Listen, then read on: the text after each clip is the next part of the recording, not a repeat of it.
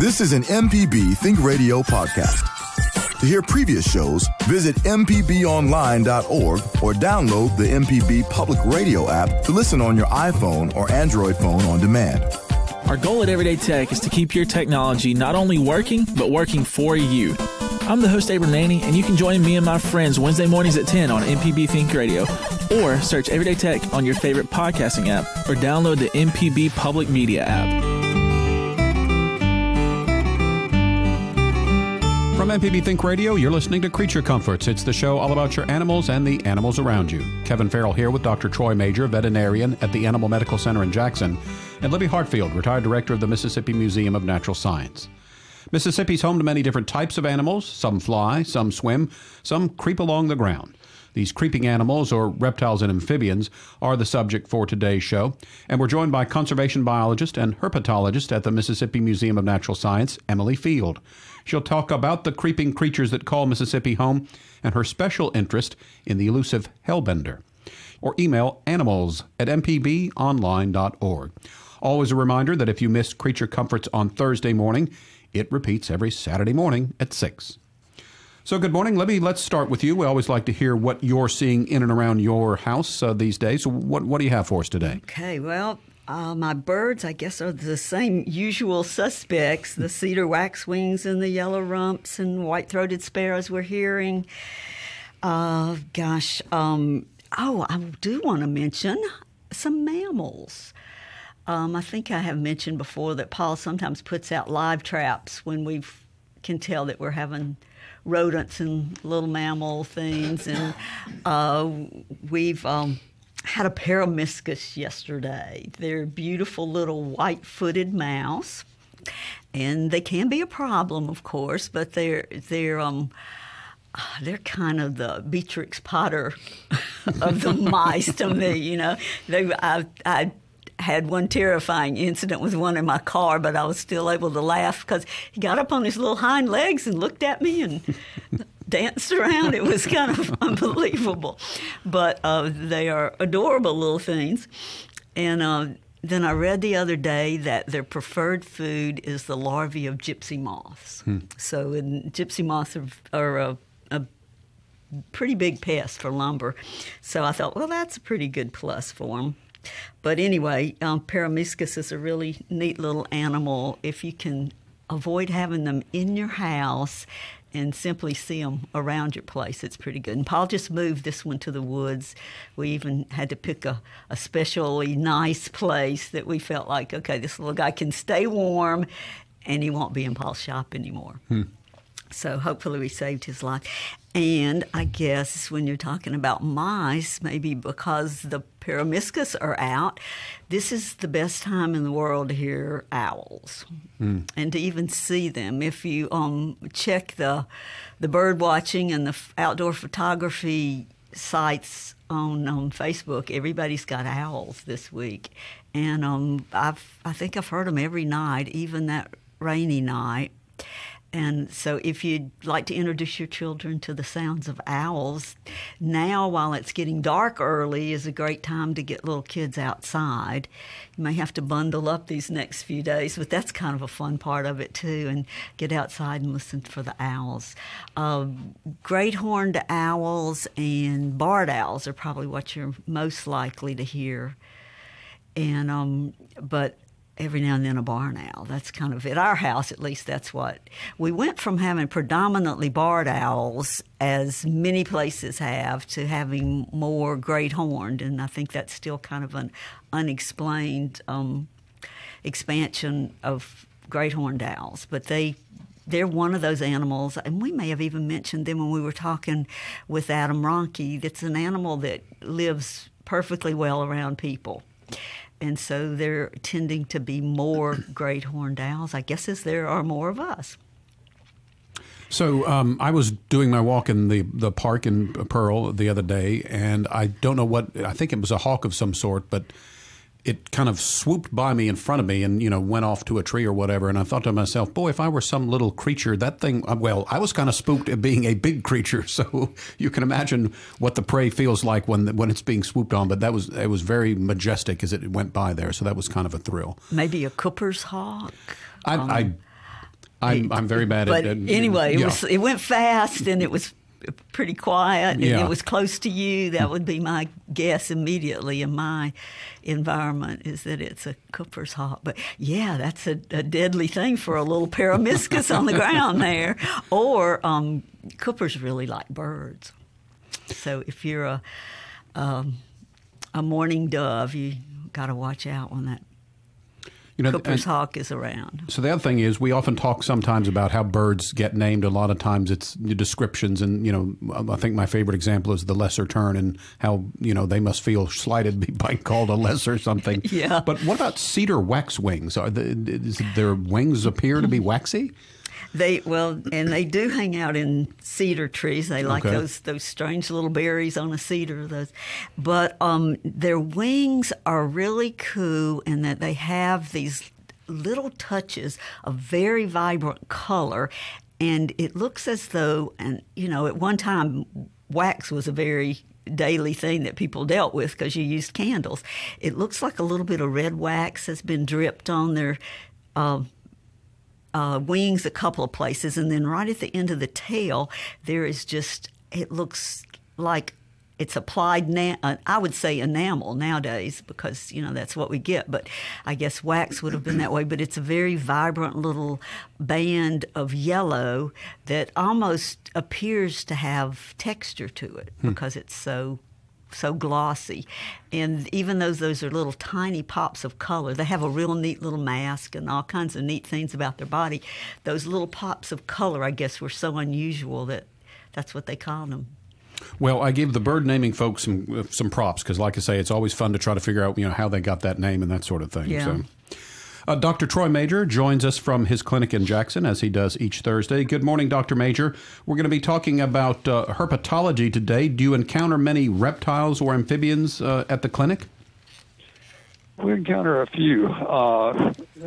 There are some, not a whole lot lately, but there are some box turtles that people have cared for well and seem to do well. And as long as you're taking care of them, keeping them. At this time of year, some of them tend to hibernate, even though they're inside, and they do quite well. We haven't seen many of the iguanas lately, that sort of thing, which is probably a good thing. An occasional snake we also see. What about if someone were to bring in a non-domesticated animal that they've found? And first of all, are you a welcoming place? Do you have the resources if someone brings in an injured wild animal that you could help them maybe steer in the right direction of a rehabber or that sort of thing? Certainly, and we can try to locate rehabbers, whether it's a bird or a mammal.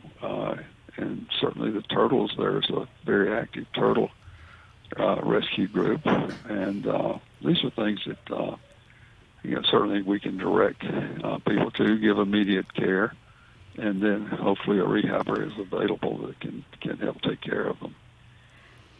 And let me remind us, if you come across a wild animal in the out and about and you want to try to do something, what are some things to keep in mind? I know one of them is maybe avoid touching it. So what would be some common sense things to keep in mind if you're trying to help out an injured wild animal? Yeah, if you're pretty sure it's injured, try to first off assess, is it really injured or is it having some weird behavior because of you being there stressing it? But they say don't try to give it any food or water.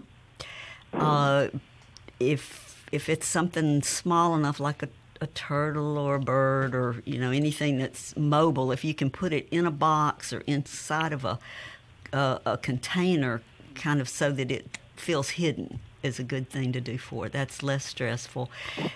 Picking something up, holding it and looking at it a whole lot and photographing it a whole lot, it's going to be stressful, but probably none of us can resist taking a quick picture with our cell phones. So, yeah, but don't Libby, overdo that part. Yeah.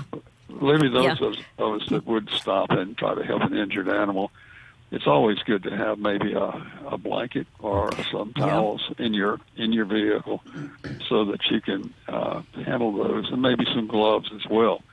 Because if you have, whether it's a domesticated animal that's been hit by a car or something else, it may be good to have actually just a pair of gloves also. Mm-hmm. But these are things that you should travel with if you're going to stop and try to give aid.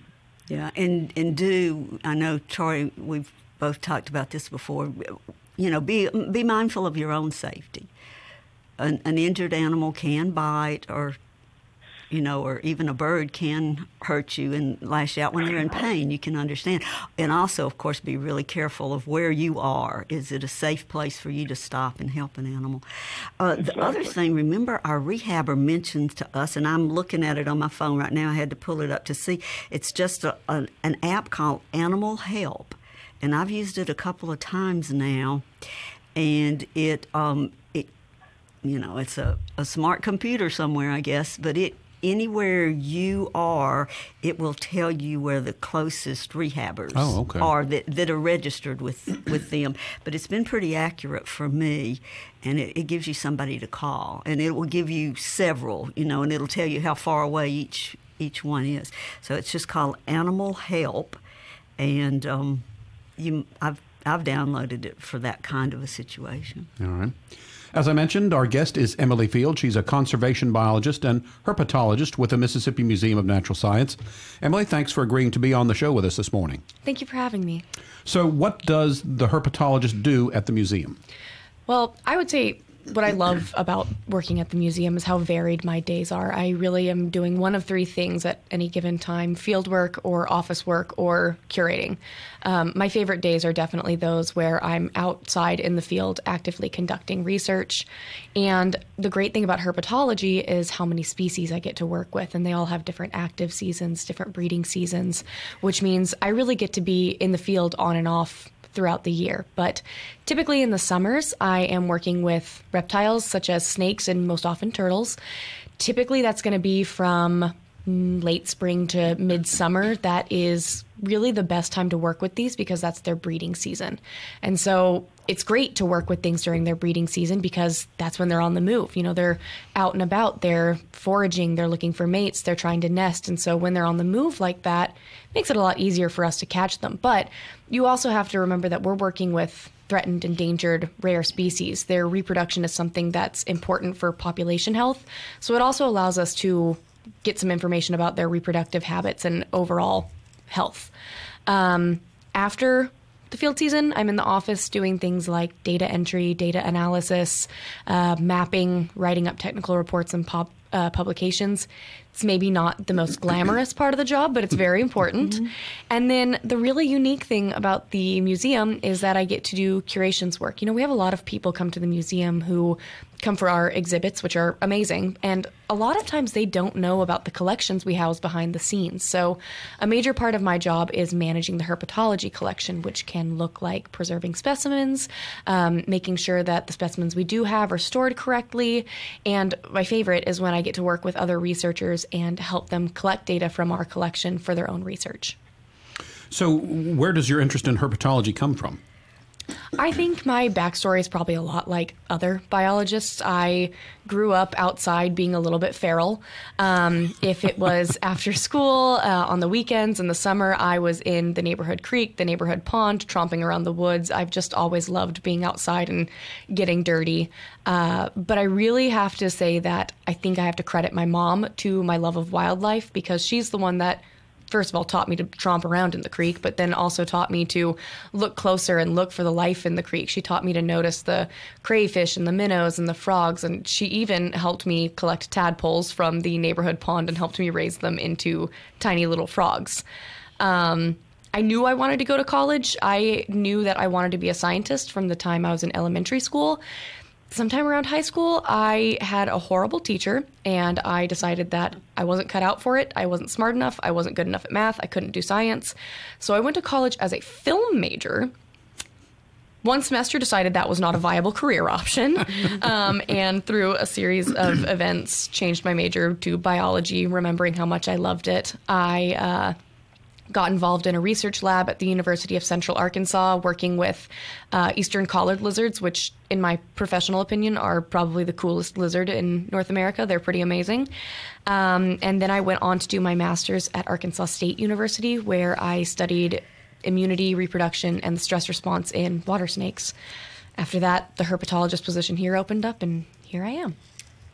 You know, it was interesting. I like what you said about the fact that your mother was the one that helped you kind of slow down and take a closer look. And I know that in Mississippi, much like in Arkansas, we're blessed with just abundant natural resources. And I think even I've learned to, when I'm walking in the park, to slow down and observe things. Based on my conversation with Libby, I'm still not looking closely enough because I'm not sure what I'm seeing. Yeah. But it would be a way for maybe parents when they're out with their kids to encourage that closer study to maybe, develop an interest. Mm-hmm.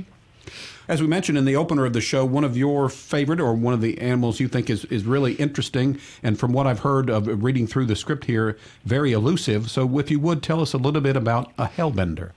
So the Hellbender, which, by the way, has many names, my personal favorite being the snot otter, is a large aquatic salamander, and it is an incredibly sensitive species. They have highly specific habitat requirements. They need rocky, clean, cool, clear, fast-flowing, highly oxygenated water. It's a very specific set of needs. So there aren't a lot of places where they can live happily because they just need a lot of factors to be just right. The only place we really see them in Mississippi is in the northeast corner of the state in the foothills of the Appalachians. And it's a big deal to find one because this is a species that's rapidly declining throughout its range throughout the entire U.S. Its abundance, or the number of individuals, has decreased an estimated 70% since the 1970s. So there's a lot of work going on to save the Hellbender, as we like to say, but it's a rare species. It's exciting to see one. What are the reasons for the decline? Loss of habitat, I think, is usually when we talk about animals that are endangered. What about with the Hellbender? There are a number of factors that have contributed to the decline, the most obvious being water quality. So Hellbenders are really interesting because they lose their gills when they become adults. They don't have gills, but they live in the water their entire life. And so they breathe through their skin, which is there are some other salamander species that do that, but that's why they need that highly oxygenated water. They need that to pass over them so it can absorb into their skin and into their bloodstream. That also makes them really sensitive to environmental disturbances. So if you've got, say, fertilizers or pesticides leaching into the streams, that's going to get into the water. That's going to affect a lot of animals, but it'll affect them even more severely. And then changes to things like stream morphology. Like I said, they need that fast-flowing water, typically in kind of shallower areas. If something, say, like an impoundment is created, that can completely change the stream flow regime from something that's fast-flowing and shallow to something that's deeper and slower and is not going to work for them at all. And then, something that listeners can do to help them is to help Hellbenders and other species is when you're in the stream, when you're in the river, just appreciating it for what it is and leaving it alone is something that's a really big deal. You see people building these rock cairns and stuff, and they're beautiful, but it does come at the cost of harming native species because there are many species that lay their eggs under these rocks. If you move them, you can destroy nests, you can destroy babies, you can injure adults. So there's a whole myriad of factors that go into it. So if you would describe what the Hellbenders look like. So, as I said, they're called the snot otter. They're not maybe the most beautiful animal, but they're cute in their own way, I would say. They are actually the largest amphibian in North America. They can grow up to 2 feet long, which is kind of enormous for a salamander. They're going to be a really dark brown, kind of a mottled brownish, grayish green color. And another name for them is the lasagna lizard because they have these skin folds on their sides that I swear they look like lasagna. I encourage your listeners to go Google a picture of them and they'll understand what I mean. They're very flattened because they like to hide under rocks. So they're kind of just a weird looking animal. What about their diet? Mainly they eat crayfish. They do eat some frogs and fish, but crayfish make up the main bit of their diet. Now, there actually has been a historical misconception that they eat tons and tons and tons of fish. And so historically, they were actually hunted and there were bounties on them for fishermen to collect them and kill them so that they wouldn't eat the fish. Now, this is not really a thing anymore. Please don't go out and kill Hellbenders. I promise they're not eating your fish. But occasionally, anglers do still catch them on their lines. It's not as common anymore since they're so rare, but it does happen. if this did happen to a listener, I would recommend please take a picture of it and send it to us. But go ahead and just release it back into the water.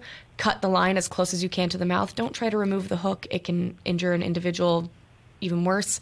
But let it go, take a picture, and let us at the museum know. We won't be mad at you. I promise we'll just be really excited you found one. Kevin Farrell here with Dr. Troy Majure, veterinarian at the Animal Medical Center in Jackson, Libby Hartfield, retired director of the Mississippi Museum of Natural Science, and our guest for the hour is Emily Fields, a herpetologist. We're talking about hellbenders particularly, and this is Creature Comforts on MPB Think Radio. If you missed any of today's show, you can always subscribe to the podcast using your favorite podcasting app, or if you download the MPB Public Media app for your smartphone, you have access to all the local MPB Think Radio programs on your schedule. So, Emily, we've talked about how elusive the hellbender is, and so if you could maybe just briefly speak about the challenges of studying an animal that's kind of hard to find. So hellbenders, they're hard to find when you're looking for them. If you're not looking for them, you're never going to see them. But they are just a very secretive species. They spend their life in the water. They're extremely well camouflaged, and they mostly hide out. They look for really big, flat rocks. They have specific rock needs, too, because they're very specific animals. And these rocks are enormous. Sometimes they're just boulder-sized. And so for a long time, we just didn't know anything about their reproduction. We didn't know anything about the larvae because it was either impossible to lift up these rocks to find them when they're breeding and they have their nests, or if you did, you would destroy the nests. So up until recent technological advances, we just didn't really know anything. But there are things we can do now, like putting out what we call nest boxes. They kind of mimic the rocks they need, but they're easy for us to lift. And it creates more habitat for them to have their nests in. It makes less competition among the males because they get very competitive, very aggressive when they're defending their nest rocks. So a lot of it is just understanding their habits and their needs and coming up with ways that we can take advantage of those needs in a way that works for us.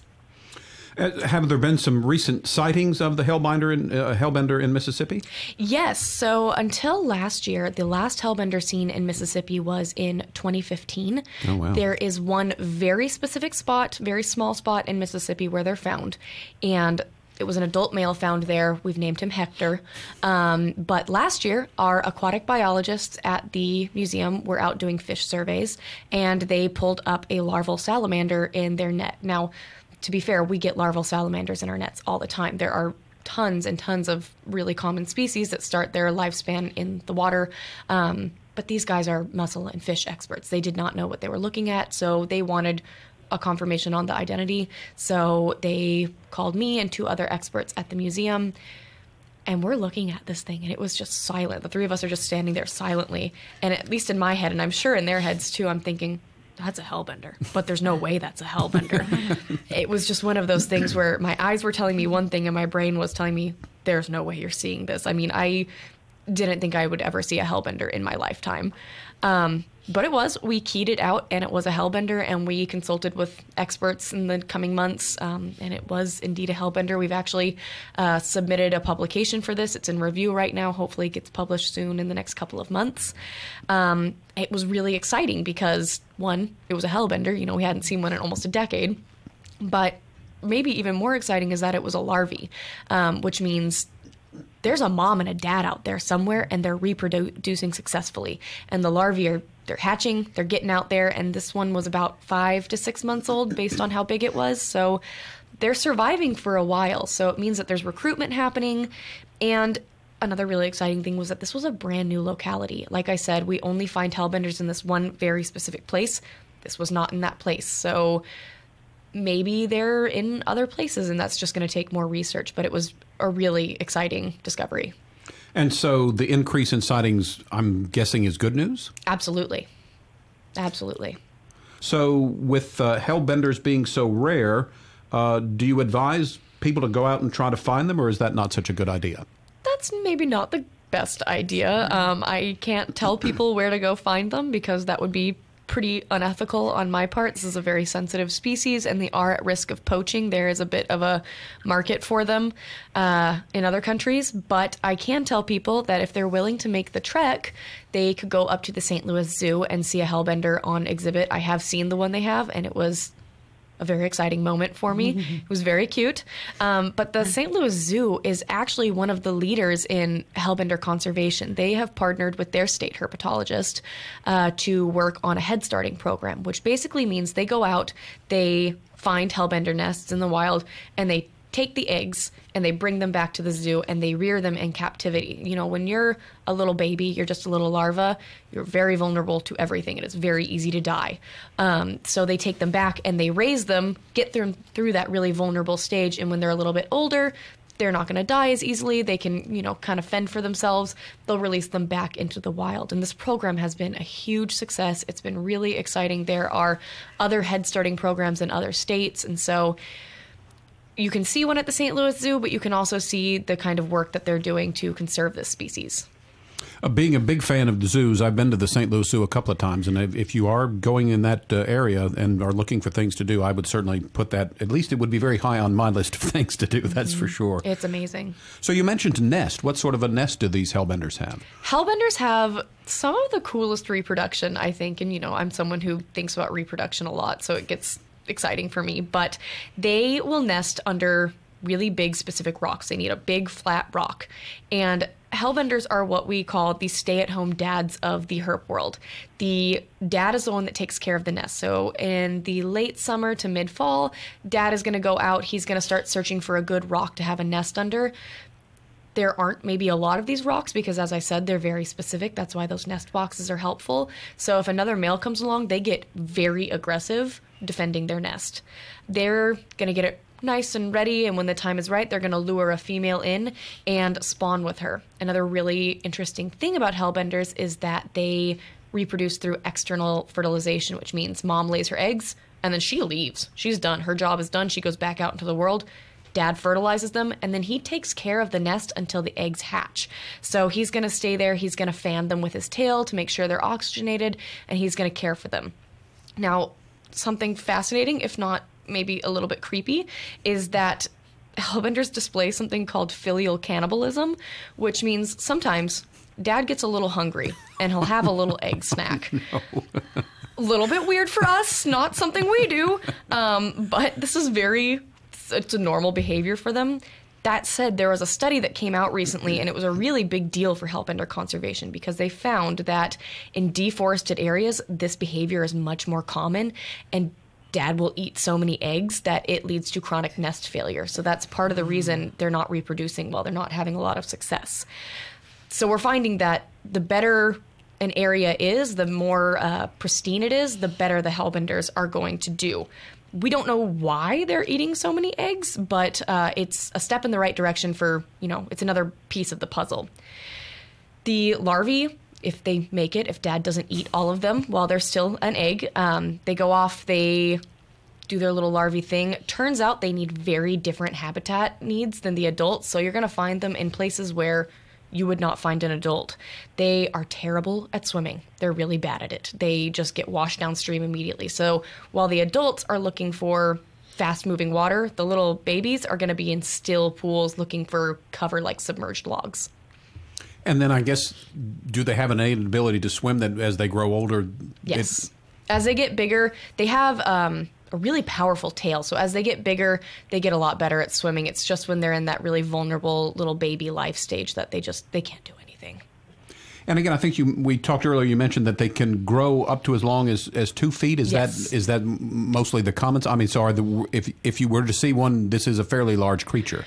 If you were to see one, yeah, you could see it from a couple of inches to probably 1.5 feet is a little more common. A 2-footer would be one that you'd find in a really good habitat with pretty good population recruitment. I don't know if we'd see that here. I don't remember how big Hector was, but he was pretty sizable. How old do you think they are when they're that big? They can live up to 30 years. So when they get that big, somewhere between 15, 20, 30 years. If you would tell us about some Hellbender research that's currently going on. Yeah, so since finding that larvae, we have explored that stream further. We've gotten with another researcher in the state who has extensive Hellbender experience. He and his students always go out and do the typical nest surveys in the summer. They go to this one specific area where we find them, and they look for nests. And so we've worked with him to determine if there are areas in this stream that might be good for adults. We floated a good stretch of that stream. Looks like there's really only 2 spots maybe that looked good for adults. A lot of good larvae spots though. So we're going to do further surveys there. We're hoping to also have some eDNA surveys done in the future where they take water samples and look for Hellbender DNA in that water sample in some of the surrounding streams and tributaries because, you know, up until now, they'd only been found in that one stream. Now we know that they're outside of that stream. Where else might they be? So there's a lot going on in the future. So if someone's listening and is interested in Hellbenders, what are some places they could go, things or, you know, resources that they could use to try to learn more about them? Google's always a great resource, but, you know, make sure you're looking at reputable sources. The Orion Society is great. They have a lot of great information. Fish and Wildlife. You can look at things like, again, St. Louis Zoo. And most of the state departments, Virginia, North Carolina, Indiana, these are places where Hellbenders are very common. They tend to have lots of information on them as well. So I think earlier in the show we talked about that they breathe through the water. So do they ever come out on land, or can they come out briefly and then back in the water? You don't really see them come out on land. They are going to stay in the water pretty much all the time. So we've mentioned that it's not a good idea for the folks to go, you know, out in the wild looking for these. But is there a role that people could play in Hellbender research? Absolutely. At least in helping conserve the species, there are lots of things people can do. And a lot of these things are going to help more animals than just the Hellbender. They're going to help lots of our native species.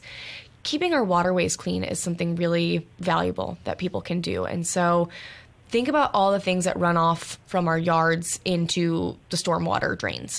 That water goes back into our river systems. So if you're using fertilizers or pesticides, anything like that, that can leach into our waterways. If you have some kind of buffer between your yard and the storm drain, that can help a lot. Some kind of, we call it a riparian buffer around creeks and rivers, just lots of trees and natural areas. But even just having plants and flowers, that kind of thing can help, you know, have that water soak back into the soil before getting into the waterways. And then, again, just keeping our riverways clean. We have Pearl River cleanups every once in a while, volunteering with that kind of stuff, and just really educating yourselves, getting the word out there, because a lot of people don't know about this species. So spread the word. Spread the word, yeah, exactly. We do have a caller on the line. So let's go to Coleman, who calls in from Columbus. Good morning. You're on the air with us, so go ahead. Well, I have this little creature on my sticky trap, and I'm not sure it's under herpetology or not, but he's probably about a little over an inch long. He looks like a tiny alligator almost, but he bends, you know, he kind of have a swivel to him. His long tail that's speckled, and his mouth and area looks like a tiny alligator. I took a picture, but I'm not sure how to send it to you. You can send the picture to, if you have an email account, send it to animals@mpbonline.org. Okay. But yeah, we'd love it. We'd love to get that, and we can actually, you know, we can get it to Emily at the museum, and we can help you try to identify what you got there. Yeah, it seems like it's bound to be a lizard or a salamander. It sure sounds like a lizard to me. Yeah. Does the skin, when you're saying it looks like an alligator, does the skin, is it rough and, or is it slick and smooth and kind of slimy? He's brown. Okay. And like I said, its tail is speckled. And his little hands has five digits. He's kind of mottled, I guess you might say. That's a good word for it. Okay. He's He's brown. I would need to see a picture to know for sure, but based on your description, it sounds a bit like a fence lizard. But again, I don't know for sure unless I was looking at it. Yeah, that's what. I don't know if you want to. Do you still have it, or is this something that? Yeah, I've got. I do have it. It's on my sticky trap. Would you be willing to touch its back and see what it felt like? Is it kind of?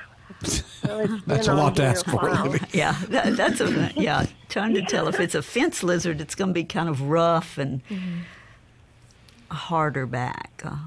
And with the sticky traps, when you get animals like that you maybe don't want stuck in the trap, you maybe want to re-release them, you can use an oil like vegetable oil to free them from it and let them go on their way. Okay. But Coleman, if you do have that picture, if you would, email it to us and we'll see what we can't find out for you. But again, it's animals, plural, at mpbonline.org. And we appreciate your phone call. Let's stay on the line. Our next caller looks like it's a question for Dr. Majure, and it's coming from Kelly in Byhalia. Good morning, Kelly. You're on the air with us. Go ahead. Good morning. I'm calling from Byhalia. Okay. That's how you say that. I was just wondering if there are any kinds of vegetables that you shouldn't feed dogs. So any vegetables you should not feed your dog? Well, that's a great question. They love green beans. Most dogs do. Carrots, and of course fruits. Not to feed the grapes, and asparagus. Some dogs like asparagus. So a lot of it has to do with the individual dog. I would say that there may be some that individual dogs will have an upset stomach but they can do pretty well with most of the vegetables. And with the upset stomach, I guess if you're trying to get your dog to eat a new vegetable, obviously feed it in small portions and see what the reaction is first before you go there. But is that a healthy part of a dog's diet, or can be a healthy part of a dog's diet? Yes, it can. Dogs are not strict carnivores and certainly are opportunists. I know that in the wild, they will eat any types of roots. Maybe if they could find potatoes or something like that, they would eat those, dig those up and eat them, and other types of roots that are grown in the wild. But in most cases, I don't think we're seeing a problem from our pets or domesticated dogs having problems with vegetables. All right. All right, Kelly, we appreciate you calling in this morning. Let's get one more phone call in here, and so we'll go to Madison. Mary has called in today. Good morning, Mary. Go ahead, please. Good morning. I have a question about how I can help the wild birds during extreme cold weather events. Remember about 3 years ago we had snow on the ground, freezing cold, never got above freezing for like a week. And the bluebirds in particular would just like fall out on the ground, and I would pick them up, put them in a shoebox, put them in my mud room till they warmed up again, and then I would release them. And I just wondered, is there anything I can do that can help them or any wild birds when we have weather events like that? Yeah, for one thing, that is when they do need water. For sure, you need to give them water.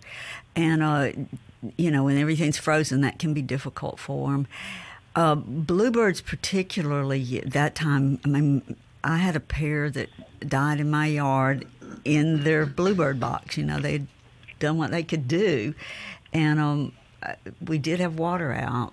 But, I've worried about that, too. This next week is going to be rough for them. So the main thing is to thaw some water. If you boil water or whatever, don't put it out when it's terribly hot. But, when while it's still a little bit warm, that can help. And be sure that there is food. If there's seed-eating birds around, they'll eat some food. But I wish there were more. If any other caller has thought of anything else they could do. I've heard people say they open their garage and let birds go in there when it's really cold outside. If you can do something like that, that might possibly help. It would be just a little bit less cold. All right, to Mary, thanks. Go ahead. No, I was just going to say I was amazed to see how many bluebirds would pack into a bluebird house. I mean, it's like a clown cars. There'd be 10 bluebirds. Yes, yeah. And that just broke my heart. There was a researcher there at Ole Miss, and it pretty much ruined her study. And she said that it just broke her heart. She would open a box, and there would be 8 and 10 birds packed in there, but still they didn't make it. All right, Mary, thanks for calling in this morning. This is Creature Comforts on MPB Think Radio, visiting today with Emily Field. Emily, got about a minute and a half left. If you could briefly give us an idea of what research project you've got going on this summer. Yeah, this summer I'll be working with the Alabama red-bellied turtle. It's a fairly large turtle on the coast of Mississippi. This is one of the most endangered freshwater turtles in North America because it just has such a restricted range. It's really only in that corner of Mississippi and a little bit in Alabama. So we are working on a survey, kind of working with the Alabama Department of Wildlife as well, separate but together, to survey them throughout their range and see how they're doing. We haven't had a full-on survey probably since the 90s. So it's listed as an endangered species, so it certainly needs an update. So we'll be surveying for those and hopefully in the future doing some reproductive studies to understand if they're still able to nest successfully. All right, about a minute left. We've talked about Hellbenders, one of your favorites. What do you have another favorite species to study, or an amphibian or a reptile? I have so many favorites, but my favorite snake would have to be the hognose because they're just so dramatic. They have the cutest little upturned noses, and in the wild, they don't do this in captivity, but in the wild, when they are trying to avoid a predator, something's scaring them, stressing them out, they have a really fun little defense mechanism where they do a really dramatic death spiral. Basically, they flip onto their back, belly up, tongue hanging out, and they writhe around like they're dying dramatically. And you can take them and flip them back over, right side up, and they'll flip right back over. Like, no, I'm dead. Mm-hmm. I think that's the first on Creature Comfort someone called a snake cute. That's interesting. Yes. All right. That's going to wrap us up for today. Creature Comforts is a production of Mississippi Public Broadcasting Think Radio. To hear today's show or a previous show, you can search for Creature Comforts on your favorite podcasting app or download the MPB Public Media app for your smartphone. Our show is produced and engineered by Abram Nanny, and our call screener today was Charles Arnold. So for Dr. Troy Majure, Libby Hartfield, and our guest Emily Field, I'm Kevin Farrell, inviting you to stay tuned because up next at 10, it's AutoCorrect with Coach Charlie Milton. We'll be back next Thursday at 9 for another Creature Comforts. It's heard only on MPB Think Radio. This is an MPB Think Radio podcast. To hear previous shows, visit mpbonline.org or download the MPB Public Radio app to listen on your iPhone or Android phone on demand.